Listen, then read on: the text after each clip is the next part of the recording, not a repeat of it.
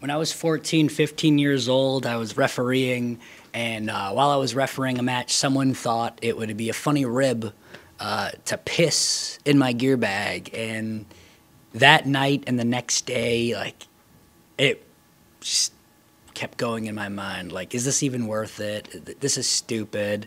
But for some reason, whatever it was in me, I decided to show up to my show that Sunday.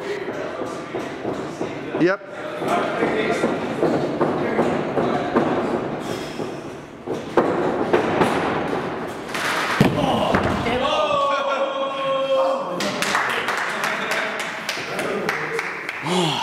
So 2012 was a weird year. I had my first ever professional wrestling match on May 6th, 2012, and I thought it was going to be a one and done for me. And shortly after, in July, I decided to continue wrestling. And for an entire year, I guess, or more or less, I reffed and wrestled. And I was bullied a lot because I didn't have a great physique. I was very soft looking, very pale, hand-me-down gear. Everything was hand-me-down. Mike Bennett gave me my first pair of long custom tights, technically custom tights, and my first pair of wrestling boots. And I heard a lot of, you should have just stuck to being a ref, or, wow, oh, Mr. Big Shot over here is now a wrestler. Or I was even told once that I used my ref pull to get wrestling bookings, and it was just absurd. It was absurd to me, especially at like 18 years old. I got into wrestling when I was 13. It's all I ever wanted to do, regardless if I was just a ring crew guy, a janitor, ring announcer, referee, or what I am today. I just knew I wanted some involvement. Breaking the fourth wall, the guy behind this camera right now literally said, "You should have quit." Like, the way I was treated, I should have hated it so much, hazed, bullied, whatever you want to call it.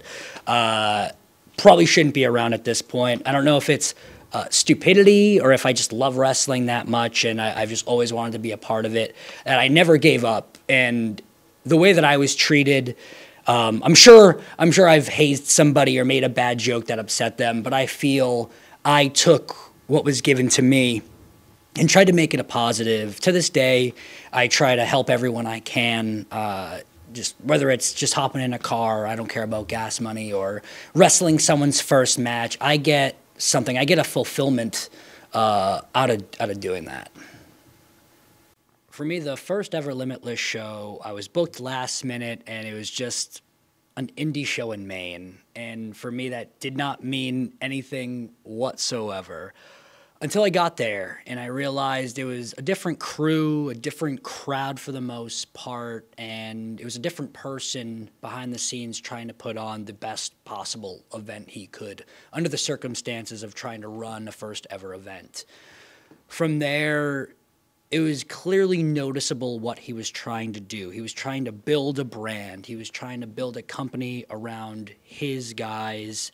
Regardless if those are the same guys that are on top now or not, you could tell who he was trying to push and who he was trying to make better. The first few years of Limitless, it was a show every other month. Every couple of months, there was a brand new Limitless event. And to go from there to sellouts of 350, 400 people every other month in Westbrook was huge.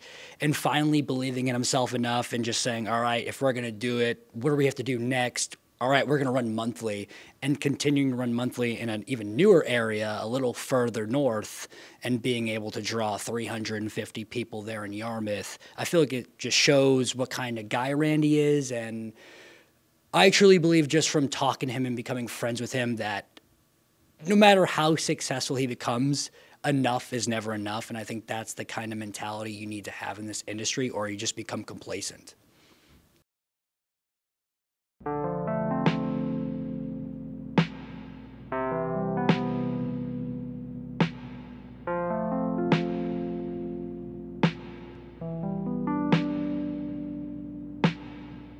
I think I've tried every single possible thing to get looked at or to gain a connection with a crowd, whether it was my first silly wrestling name of Josiah Matthews, to AG Saint, to the Revolution Anthony Greene, to All Good Anthony Greene, which ended up being my namesake for years, until I realized what was All Good Anthony Greene? What was the big man on canvas frat boy character?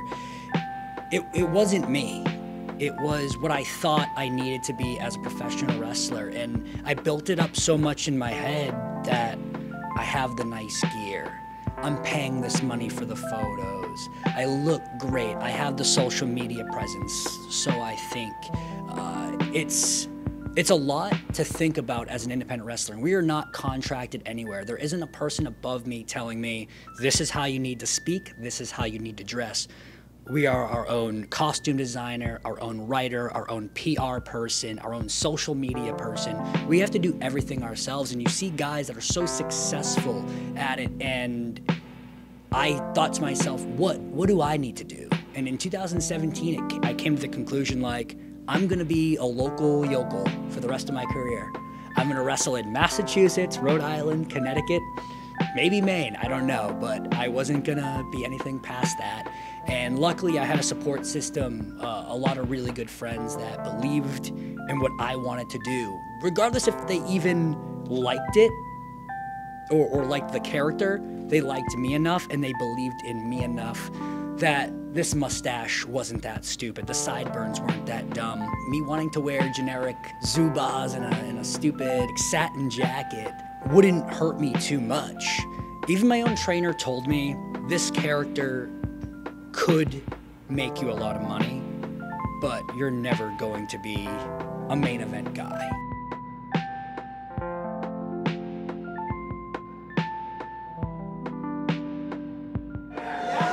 July 27th in Westbrook. It's going to be you and me for the very last time inside a steel cage.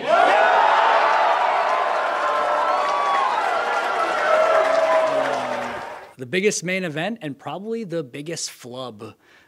Who would have thought that Ace Romero would be a two-time viral video star, one for a really cool pounce and two for a cage, literally falling apart and landing on top of us. We had a steel cage match last show. It fucking broke. We almost fucking annihilated a row of people. We were almost done. That was fuck everything at that point.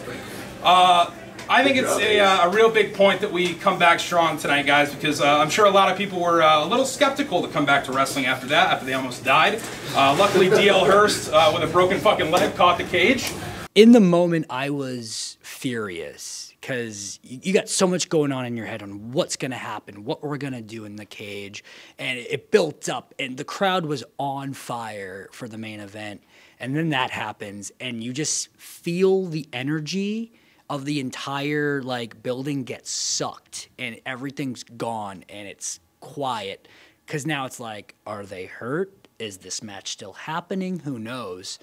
We somehow brought it into the ring, and in the moment, I didn't think it was cool, but all the fans just started leaning up against the cage, and I was like, okay, they're holding the cage up so we can have this main event. They don't want this match to be ruined.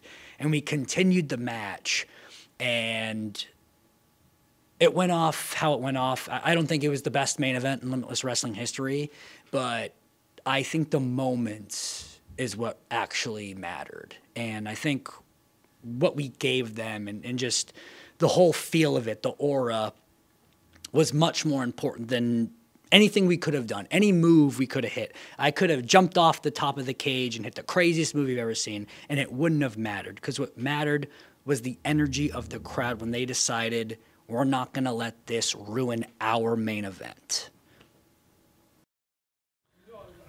I want to first start this by saying thank you to not only the Limitless Wrestling fans, but Limitless Wrestling as a whole. You guys were the launching pad for the retrosexual Anthony Greene, and the reason why I asked for this time is because I have something that I've needed to get off my chest. For those of you that know, in March I had probably the craziest 7-day span of most wrestlers in their entire career. One day I lost my opportunity at becoming the Limitless Wrestling World Champion, and 1 week later Evolve Wrestling just kind of fell in my lap. Since then, I have signed with Evolve Wrestling, and as though you know, there will be conflicts when it comes to dates. And with that being said, I have to say that I can no longer be just a wrestler at Limitless Wrestling. Because I have to be the champion. You think I want my Vacation Land Cup legacy to be the biggest blunder in Limitless Wrestling history? No, no, no. I'm going to be in the Vacation Land Cup. I'm going to win the Vacation Land Cup. And then I'm going to become the Limitless Wrestling World Champion. See you soon, Max. The VLC was a real weird day for me because I wanted to go in. I knew I was wrestling Shawn Spears and Tommy Dreamer, and then if I beat them, I go to the finals, the Fatal 4-Way, to become the VLC champion. And everyone else was like, save it for tomorrow. Like, tomorrow's the big day. Don't do it today. And I just was not having it. Like, that's my crowd. I've said it, I think, before. I've told Randy 100,000 times that South Portland, the South Portland Club is my place. Like, that's my building. My favorite building of all Limitless Wrestling history. And I was not gonna half-ass it in front of 350, 400 people, regardless of what I had going on the next day. He is the leader of the Fanny Pack, Retro AG, Anthony Greene!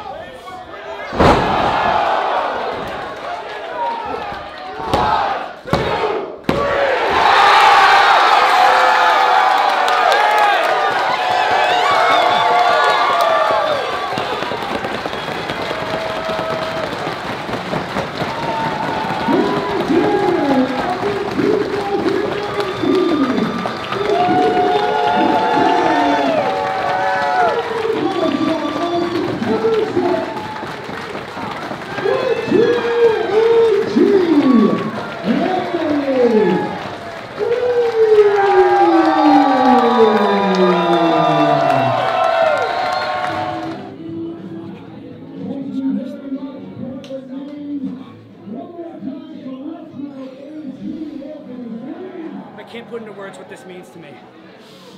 This is probably the biggest weekend in my wrestling career. And what a way to start. 2019 Vacation Land Cup winner. Tommy Dreamer, Sean Spears, JT Dunn, Kevin Blackwood, Ace Romero, the best of the best. MJF, I showed you I love Limitless Wrestling. You're somewhere in Jacksonville cutting promos, and I'm here, standing in front of you, the VLC winner. Anniversary, 4 years of Limitless Wrestling. Retro Anthony Greene will be the Limitless World Champion. Here we go.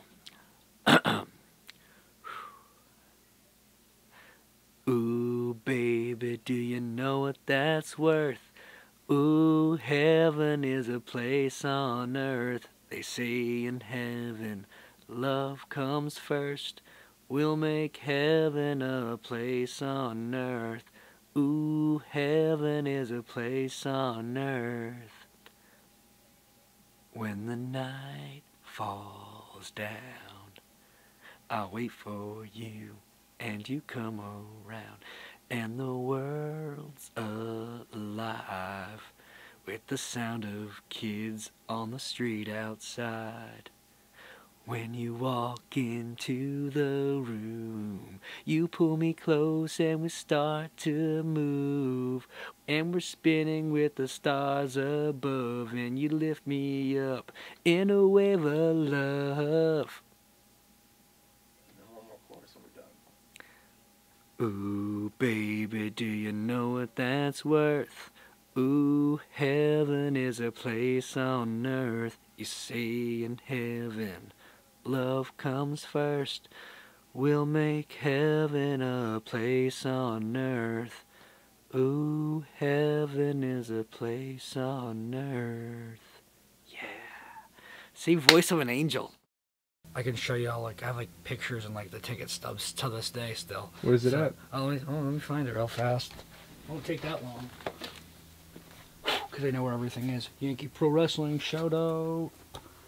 Let me find these ticket stubs real fast. There it is. USWF. First ever. It was 97. Jeez. May 10th, 97. That's me and Pierre the Mountie. Right there. That's not the real Mountie. That's Pierre the Mountie. What else we got here?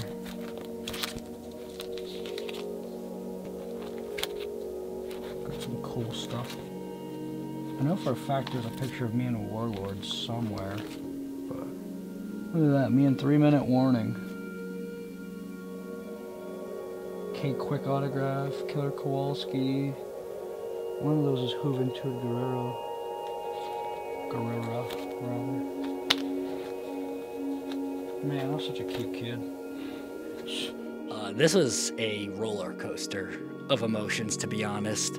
I got a random call on a Thursday from Gabe, and he said, I have a meeting for you with Canyon Seaman on Monday. Are you free at 4:30? And even if I wasn't free, I was going to be. And I was just told it was an interview, and didn't mention that there was going to be any sort of talking about money or if there was a contract on the line or anything. I really thought it was just going to be him seeing where I'm at. And that Monday came around, and just, I've never been nervous for a phone call. And I remember I hopped in my car. It was the quietest place I could find. And he called me, and he just asked me about my life. Asked me what I do for work, what's my living situation. And finally, he basically said, we're interested, and this is the deal. This is what we can offer. And if you can make this work, then we're going to try to move forward with this. And it could have been $20 a week. Like, it didn't matter. WWE is the dream, and I had to say yes. I had to say yes 100%. And then he told me it just had to be okayed. A week goes by, hear nothing. A couple more days, nothing. And finally, I woke up to the most important text of my entire life, where I was told it was approved and I was going to begin the hiring process to work for WWE NXT. And not knowing what the future of me is wrestling-wise on the independents, I thought it was going to be very important for me to be here this weekend and have my closure, as you guys are saying, and make sure I wrestled you know, 2, 3, 4 matches that were important to me that I knew would mean something to the people that I stepped in the ring with. Independent wrestling, and specifically Limitless Wrestling, I've stepped foot in the ring with the absolute best. I've been in the ring with Ray Phoenix. I've been in the ring with AR Fox. I've been in the ring with Paul London. But there's one name that's in the back of my head that is my favorite match. Not just my favorite match, but the best match in Limitless Wrestling in 2018, and that was with Ashley Vox. And it's no secret what's been going on in the world, and who knows what the state of independent wrestling is going to be in 2 months or what it's going to be in a year. So I was given the opportunity to face anybody I wanted for the Limitless Wrestling title. So who better than the only person to ever beat me in South Portland? The real catch, Ashley Vox.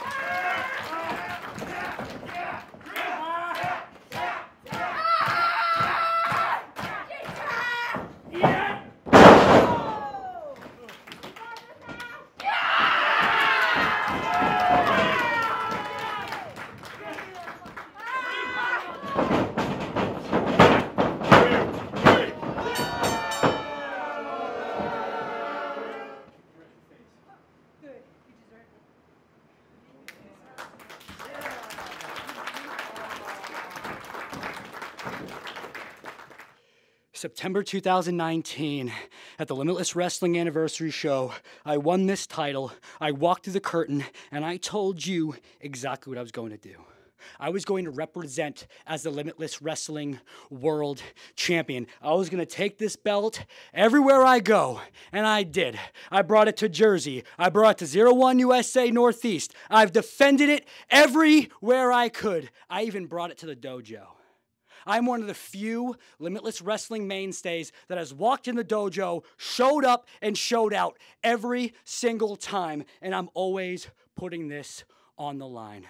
Ashley, come here. Ashley, come here. She wasn't here when I said this earlier one-on-one. Ashley, you are the best professional wrestling match I've ever had to this day. You're still new in comparison to a lot of people, but you are fucking incredible. I'm not bullshitting you right now. I'm not cutting some wrestling promo. I'm telling you from the heart, you are absolutely incredible, and you still show up because I know you want this. You've gone to NWA. You've always just not had an ego about you. You've done so much in pro wrestling, and you've always stayed you. That's why people like you, people like me, this is why we represent Limitless Wrestling. I just want you to know that I love you. Come here. You are incredible. That's as real as it gets. Like, she's amazing, and I'm just glad that for whatever happens next, if this was the last time you and I ever get to wrestle, for whether it's pandemic reasons or whatever, I'm glad we got to do it one more time. I'm just, come here. Thank you.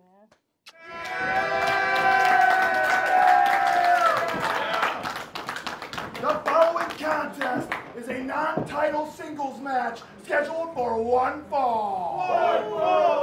Introducing first, standing to my left, fighting out of Death Valley, California, by way of parts unknown, the Ava Taker, Ava Everett!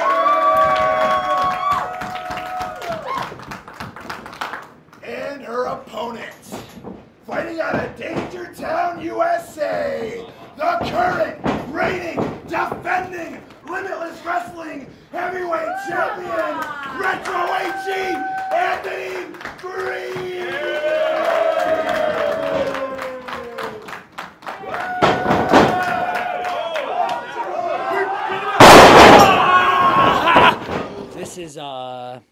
This has been real, I don't know, it's been real weird. It's been real emotional for me for a bunch of reasons.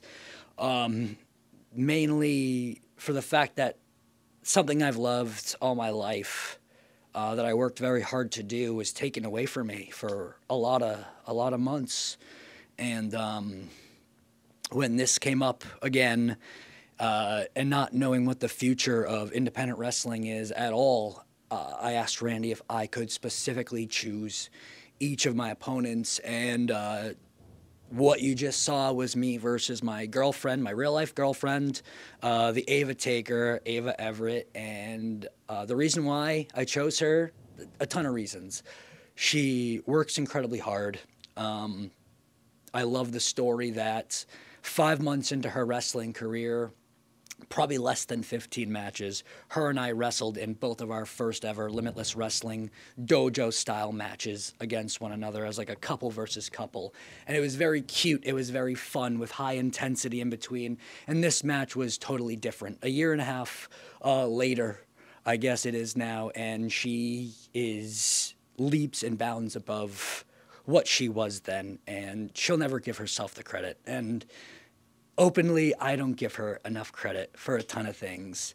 Man, I met her in 2017 when I was still all good, Anthony Greene, before the Retro AG truly came out to party. And I was on the verge of being done. I was going to be a local yokel. I probably wouldn't be standing in front of you today on a Limitless Wrestling show. And she believed in me every step of the way. She believed in the mustache. She believed in the character. She would drive hours with me just to keep me company. She is sometimes an enabler for the wrong reasons, but if I found out that this was my last weekend of ever being able to wrestle on an independent show, or if I wasn't going to wrestle in front of a live crowd for another 6 months to a year, I told Randy I needed to wrestle Evie, the Ava Taker, Ava Everett, one more time, and I'm just glad we got to do it again. If this here is the end of your time in Limitless Wrestling, I would just like you to take a walk back on what this has been, like what this has been to you. 5 years. Yeah, it's been real cool. I think Randy, even every other place I've ever wrestled on the indies, I think Randy's the first person to give me like a real chance and like put me in there with the right people. I think my third show that I was on, I was the main event and I got to get the pin, and it was just like a huge moment for me, and my my big undefeated streak happened all by accident, and that turned into something else. Every wacky idea I ever gave him, he thought about it. He's the first guy to throw me in there and really challenge me with guys like Phoenix and Fox, who I always knew deep down I could hang with, but I don't think any other super indie was going to give me that opportunity. Same with Paul London, Ethan Page. I can name every other guy that he's thrown me in the ring with. And then when it came to changing the character, going from all good to retro, he will be the most blunt person with me. And he said, I think it's stupid. I don't think it's going to work. And then he's the first person that will say, you know what? I was wrong. I think this is a great idea. It took a few months, but he gave me the ball. He let me roll with it. He let me do what I thought I needed to be the biggest heel I could with the company, and continued to push me. And even when I was the, match 4 comedy match with Colt Cabana, I never worried about it. I never worried about wins and losses because I knew Randy and Limitless always had the best for me. And I always told him, I don't work as hard anywhere else because I feel like no one else gives me the time or gives me the opportunity. And I remember when he was talking about the title, it was never a question of if AG is going to be the champ. It's going to be, when is AG going to be the champion? And he's just always pushed me to my limit and made sure that I was the best version of me. And I always look forward to his last-minute pep talks before I go through the curtain. Gives me a huge hug every time and just tells me to fucking kill it. And definitely gonna miss that, and I'm just gonna miss all the people that have become really close friends, including him. I'm not gonna be able to see him as much, obviously, but I know he's gonna be around. He's always gonna tell me what he thinks sucks or what he thinks is good, and I'm just glad that Limitless has took me in, and I'm not just a guy on the roster. I really think I'm like a family member here.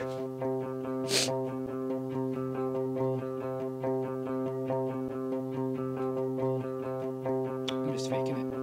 It's not real.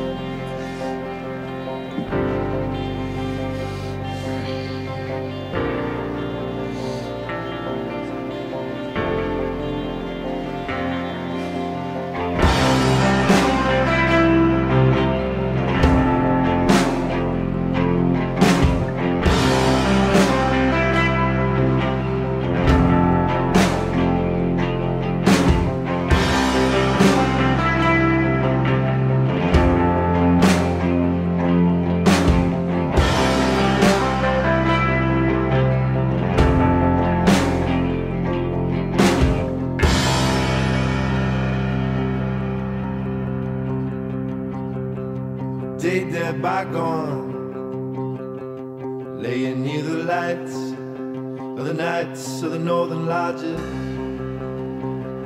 There's a border road, no one slip slides or stopping, and the neighborly sleeping in a coffin with enough keef you can really bore someone. Took a rat trap out to the aching. We were drinking all the ways to down.